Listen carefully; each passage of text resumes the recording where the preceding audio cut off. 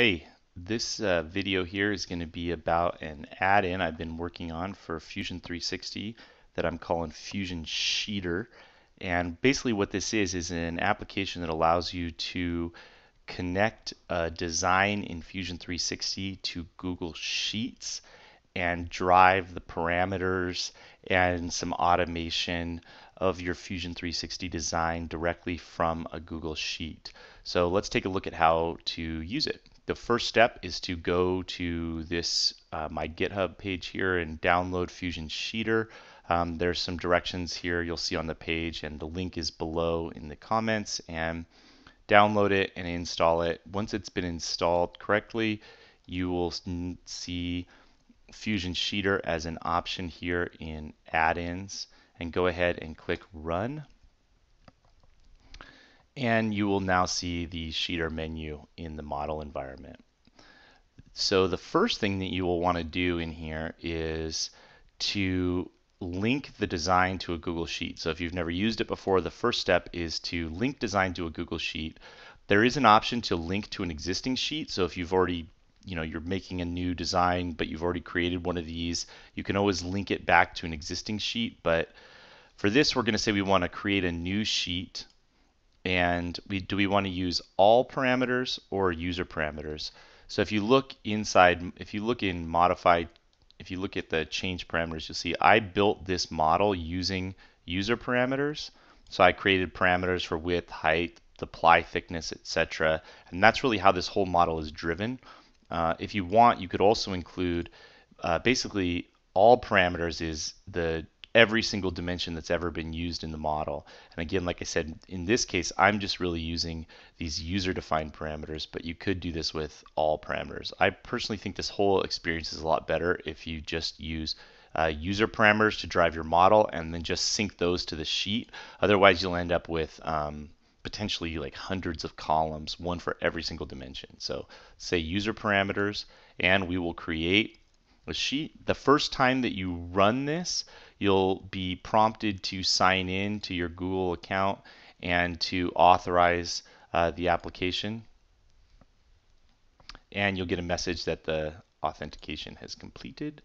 And then a new Google Sheet will be created with the name of your current model. So in this case, it's Bookshelf Simple. And you'll see three tabs, one for parameters, one for the bill of materials, and one for features. If this was an assembly of components, you would see all of the name, description, numbers here in the BOM. And then feature allows you to suppress and unsuppress features in the model. I'm not really going to get into that in this demonstration though. So basically what you have here now is a spreadsheet of all of those user-defined parameters. And what you can do now is you can make new rows. So let's say that I'm going to call this one some part number, and we'll call this small.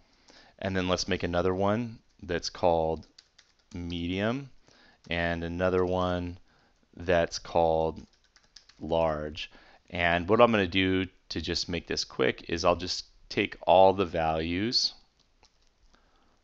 from the first one and paste them in. And then let's go ahead and make some changes. So in medium, let's maybe make this 40, give it a new height and a new depth. And we'll just leave everything else the same. Maybe we'll make this one full 48, and let's make this one really tall and with a depth of 16 also. That sounds good. And then I can maybe I will just do a different shelf height. The nice thing about doing this in Google Sheets is that it's one thing to be able to type in these different numbers, but the real interesting thing is to be able to now fully take advantage of all of the power of Google Sheets. For example, I could say in the shelf height, I could say, hey, if I could do an if, so I could say if the height is greater than 30, let's make this 16, otherwise make it 12. And then, just build that kind of logic into your spreadsheet, you can create some pretty complicated and interesting things. You could use lookups, you could use all kinds of things. Basically, the entire power of the spreadsheet tool is now available to you here. And what the result of that is now I've got 3 sizes defined in this sheet. If I flip back over to here, you can see that I have the option to change size. So in my sheeter menu now I can switch between small, medium, and it's going to take a second because it's going to rebuild, and large. So it's pretty instantaneous. It's when you execute one of these commands, it's looking at the sheet and allowing you to choose the size that you want to associate with. Let's go ahead and go back to small, and let's look at some of the other features of this thing. So if I want to do a more explicit sync, I can come in here and run the sync command. And what this will let me do is say, do I want to pull data from sheets into the design, or do I want to push to sheets? The example here would be if you had maybe done quite a bit of work and you had created some new parameters or something like that, and you wanted to push the design parameters, or you'd made changes, you want to push that back to sheets. You could either update the existing size, or I could say that I want to create a new size.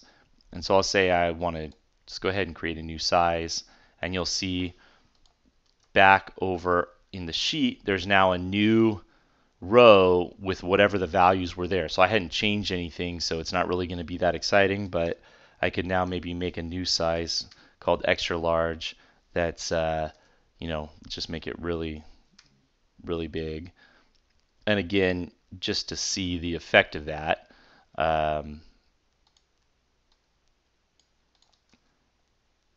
go back here, and now when I go to change size, you'll see the new option.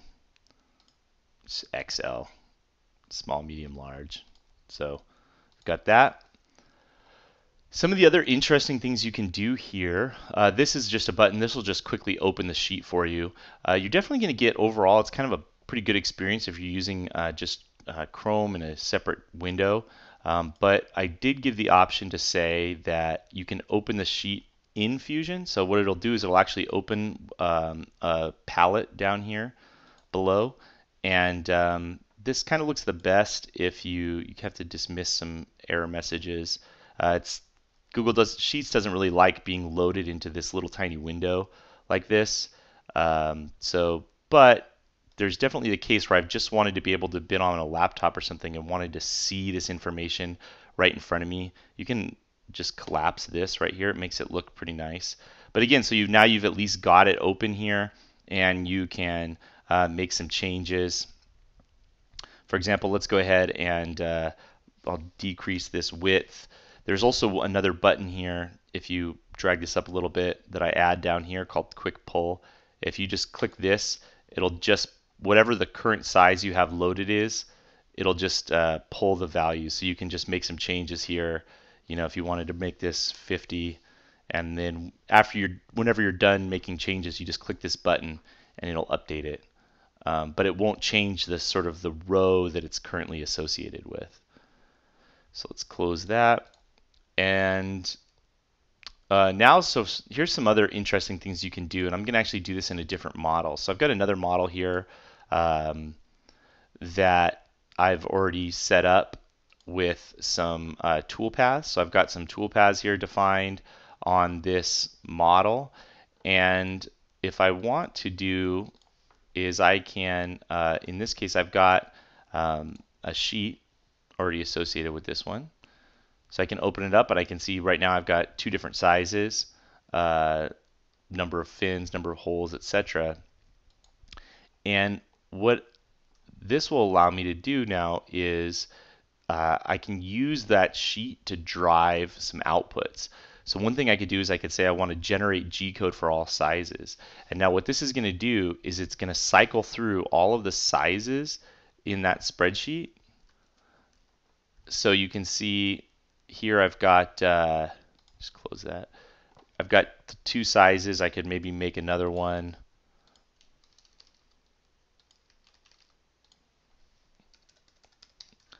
and give some different values. Maybe this will just become 8, etc. And we could give different heights, whatever it is. So now I've got 3 different sizes for this, and if I say I want to generate Gcode for all sizes, what this is going to let me do is pick a post. So I'll pick this one. You just have to type it in right now. I haven't implemented a drop down there yet. Just type in the name of the post processor you want to use and where do you want it to go. By default, it's going to go into a Fusion Sheeter output folder in your user directory plus the name of the model. And do you want to output setups or folders or directly output operations? And so depending on which ones of these you pick, in this case I'm just going to say let's export just maybe a folder or just a setup. Let's just export setup 1 for each size. And then when I hit OK, you'll see what happens is it's actually going to recompute the model at the 3 different sizes. So you're seeing it kind of jump to the different size, recompute the toolpath, export the Gcode, go to the next model size, recompute the toolpaths, export the Gcode, and etc. for the 3 different sizes. And again, you kind of just sort of sit back and watch it happen. But when it's done, you will see that if we go into the folder that I just described, so it's Fusion Sheeter output, and then this actuator case top, you'll see that now there is the name, the number underscore the name, and then setup 1, setup 1, setup 1. So it basically just exported those 3 NC files based on the 3 different sizes. There's also the option in here to create a Fusion 360 design. So in the case that you want to be able to say insert, you want to create this one master file, but then have all of the sizes available for putting into assemblies or whatever, you can say create Fusion 360 design for all sizes, and that will create a Fusion model for each size in your directory. At that point, it will no longer be associated to each other, but they will also be associated to the sheet. So you can still change the sizes in that way. But if you make like any drastic modeling changes, it won't be reflected in the other ones. And then the final option is to say I want to export a local file for all sizes. So in the case where you wanted to say export a whole bunch of step files or something like that for every size, you can do that here as well. So again, if I click this option, it'll say, what do you want to export? You can say step, F3Ds, SAT files, and do you want, and it'll basically dump them out. Let's just do just step, and you can kind of see that process goes pretty quickly. Just again, like recomputing the model to the different sizes, and then exporting those step files.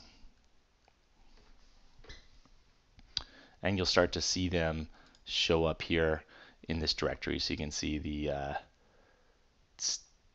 size, the step file, etc. as they start to come out. So that's pretty much it for Fusion Sheeter. Hope you guys enjoy. Feel free to leave comments below if anything you like, don't like, if you have any questions on getting it set up, or if there's anything else you'd like to see it do. Thank you so much, and stay tuned for more updates.